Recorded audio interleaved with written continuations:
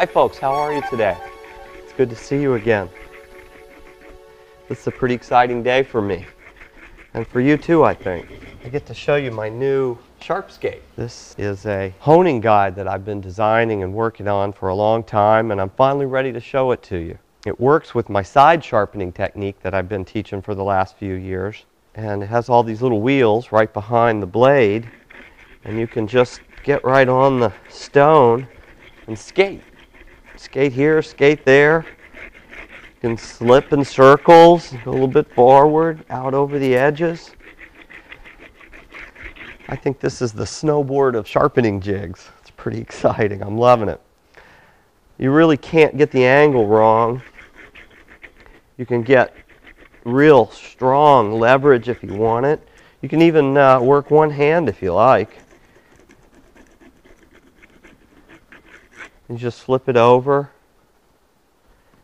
cut your burr off. You can do the joining technique, just like that. A little more honing on the bevel. Ready to go. I mean, this is fun. I'll have to show you how it works.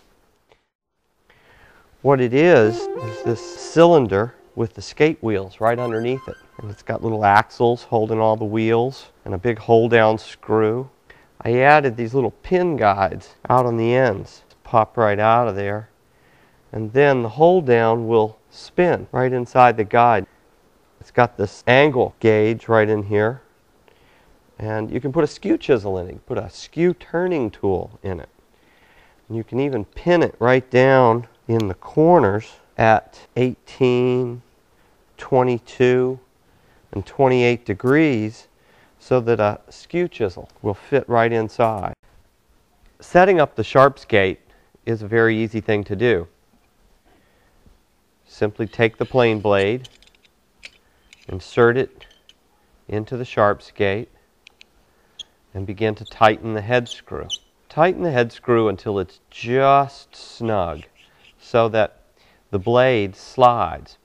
And you'll find that inside the sharp skate, just under the hold down here, are a series of flats with walls.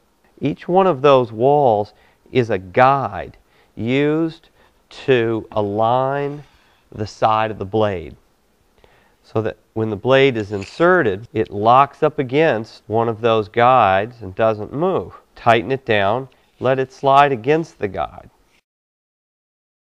You want to try to center the sharp skate with the blade. And so we'll slide over one step, and now it's nice and centered. And tighten it up just a little more. Now take the tool and raise it until you feel it make contact with the stone or a wooden surface, and just slide the sharp skate down until the wheels contact and tighten it. And that's really all there is to it. At this point, the sharp skate should be very, very close to perfect. What I suggest then is to put the sharp skate on the stone and move it back and forth just a few strokes, and then look at the contact that was made. If you notice that the contact area is a little bit askew, then simply adjust the jig just a hair, just a little hair, so that it makes nice flat contact. When you feel that it does, take an Allen wrench and snug it up. You don't want to tighten it, very, very tight. Just snug it up. It's a big nut. It really cranks right down on top of the blade. And now it's held in there perfectly, and you can begin sharpening. It's really that easy. If you want to raise the angle and sharpen at a steeper angle, then loosen the head screw, slide the jig forward just the tiniest amount. It's really a very precision jig, so you don't need to go very far at all. Snug it back up, and then begin sharpening. And you can see we got a dark, thin line here on the stone. And that means that we're making contact right along the front edge of the tool. So we have created a micro bevel. If you want to shallow your bevel, then you'll need to loosen the head screw, back the jig up a hair, a little more, there we go. Tighten it up, be sure that it's nice and square. Now it's hitting along the heel. It's hitting right along the heel of the blade, which means that we are now shallowing the sharpening angle. Really, you'll have to do that on a coarse grit stone. If you want to shallow out the angle, you'll need to go down to a stone about 500 grit so that you can take a lot of material and shallow that angle and then go right up. It only takes a couple of minutes to do, however, and you remove the blade. And that's all there is to it. Isn't that fun? If you need to make an adjustment, just loosen it a hair, just a little bit. You can pull the blade back, push it forward, whichever you think it needs. Tighten it right back up. And you're skating. You can put an arc in the blade just by skating in circles and working the corners. Or you can go just as straight as you want to go. But the cool thing is you can work out over the corners and edges of the stones like I like to do freehand. And I'll tell you, this guide will train you to work freehand.